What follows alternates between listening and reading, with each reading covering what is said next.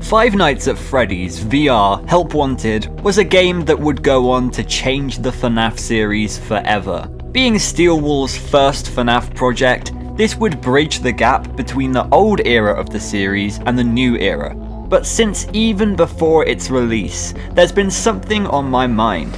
In the source code for Scott's website, there were some random strings of text that led to some early black and white Help Wanted images. And we all thought that was it, until we found some odd letters and numbers that gave us this image. This one was different. This one felt more real and less recognizable. It turns out it was actually an image of an animatronic endoskeleton from Showbiz Pizza. And this was just one photo of a whole slideshow that would eventually appear in the prize counter television screen. Why were these here? That was the question I had on my mind, and over 4 years later, I think I finally have an answer. The Mimic is a character that I have talked about multiple times on the channel already. It's a huge discussion point in the community currently, and it's not something everybody loves. The character and idea originates from the recent Tales From The Pizzaplex books, and there have been a lot of debates regarding its canonicity.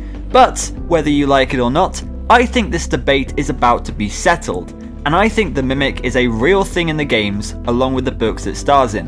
What's up, Brozones? Welcome to the Ozone, and welcome to my brain. That's right, what you're watching right now is essentially a compilation of all of my thoughts and questions and answers and ideas all thrown together into one big Mimic video, because we love a good Mimic video, don't we? I just read through the nearly released Tiger Rock Tales, and I have a lot to say. First thing is, this book is a wild roller coaster of emotions. I was in shock, then I was laughing hysterically, then I was screaming. And that was just one story. The Monty Within was what I call the kids at play effect, a story that is so hilariously horrifying, and Bleeding Heart was more like the Sergio's Lucky Day effect, one that makes me appreciate having smooth, healthy skin. But secondly, this book gives clarification on two major things that we really needed. And because of it, I am now a firm believer that Tales is in the games again. So before we talk about that, let me make sure we are all up to speed on the Mimic and potentially what its problems are. The Mimic is an endoskeleton and it has an artificial intelligence called Mimic 1. The AI was programmed to study human interaction and replicate it. It learned to play hide and seek, and then it learned to be aggressive. Since then, the Mimic Endo has been hiding in various different animatronic costumes and brutally slaughtering anyone it sees. In the Pizzaplex, the AI was spread system-wide and the endoskeleton was brought down into the Pizza Place tourist attraction. So those are the 5 or 6 main points you really need to know. The main theory and the way this changes the games is that whether it is a parallel or they are the same characters, this definitely correlates with Glitchtrap and Burntrap. It actually learned to be aggressive through its creator, who crushed its skull while tear streams flowed from his eyes and he frothed at the mouth. If you take a close look at Glitchtrap, you can actually see remnants of this on the suit. While in the Pizza Place, the Endo murders a lot of people by playing hide and seek and mimicking the voices of innocent people. This is something we directly hear from Glitchtrap in Help Wanted and in Prankster.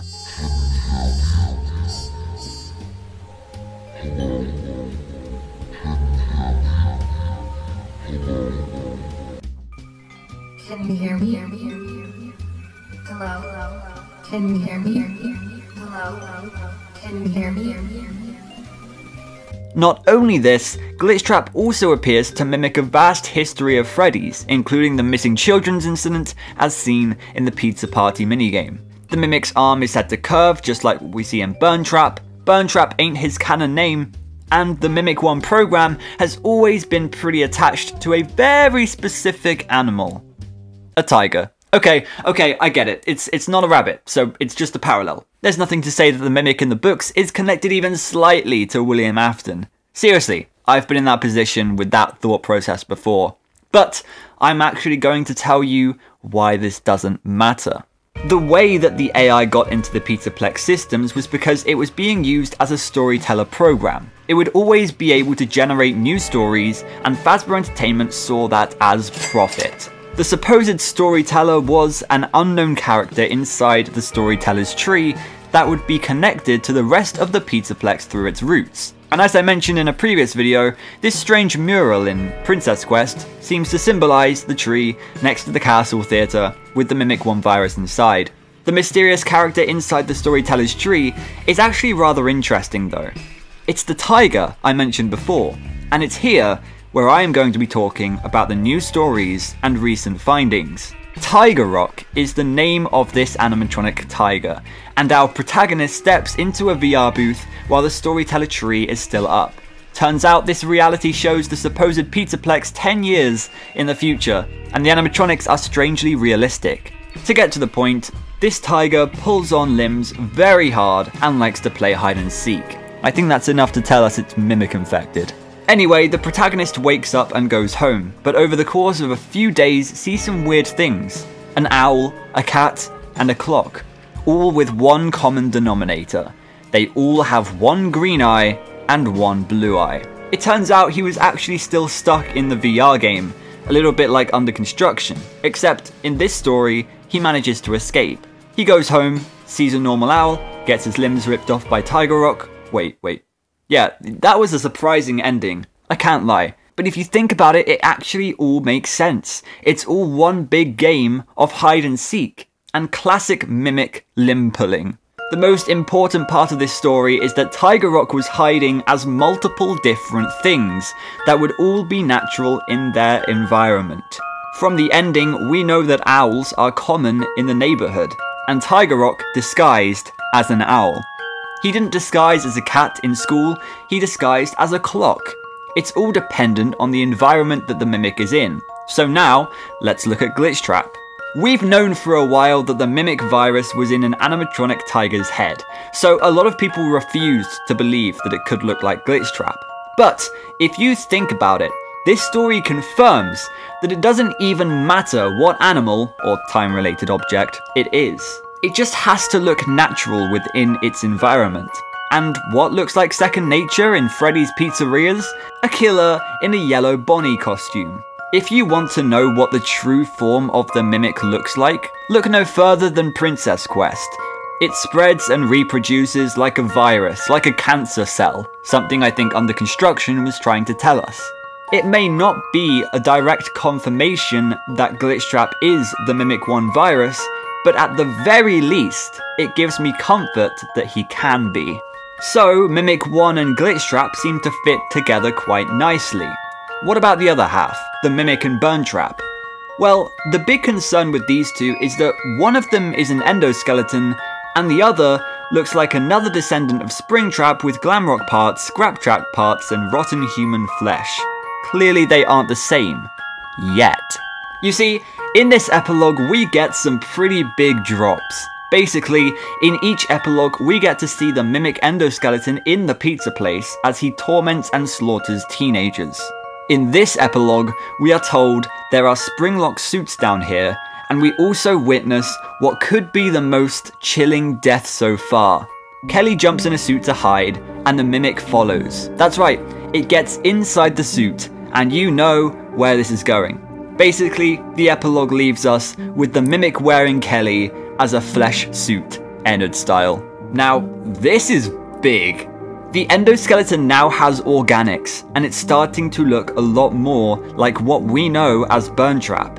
And with at least one more epilogue left to go, there's definitely a possibility that he will find some Scraptrap parts to wear. We are in the pizza place after all. It just leaves me with one burning question. No pun intended. Let's say all of this is correct. Let's say Glitchtrap is the mimic program, and let's say Burntrap is a brutal endoskeleton. What does that mean for Afton? Because here's the thing, we all assumed these two were Afton, but when you look back at the games, there is nothing to say that this is the case. So, is he dead or is he alive? If he is dead, gone for good, where is his body? If he is still alive, is he a part of the mimic or is he somewhere else? Personally, I see three possibilities. The first possibility is that this entire time he has been sitting in the pizza place going through his ultimate custom nightmare. The mimic will find his body in the epilogues and wear the Scraptrap suit, and that will make him Burntrap with Afton possessing him. While it's a cool thought, I don't think this will be the case, because then it makes the man in room 1280 utterly pointless. So the second possibility is that the events of the Man in Room 1280 did actually happen, along with the rest of the Stitch Wraith stingers.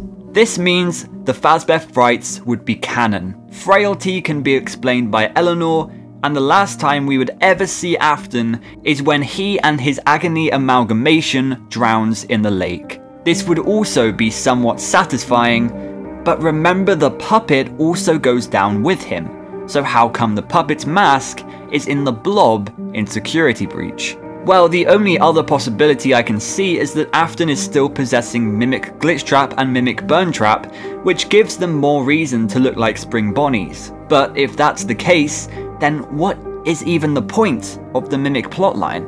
So here's the thing. I think that the whole Mimic debate can be settled. Looking at the stories and the epilogues that we have been getting, it's just becoming more and more clear that this is all slotting in nicely with the game's timeline. The thing that we have to think about going forward is how Afton fits into this. Is Glitchtrap just a fan of Afton's work, mimicking his moves and controlling people that look like his children? Or is the Mimic 1 virus quite literally in Afton's control? Let me know what you think below, and I might feature your comment in an upcoming theory review video. So make sure you subscribe for that, and I hope to see you then. See you later.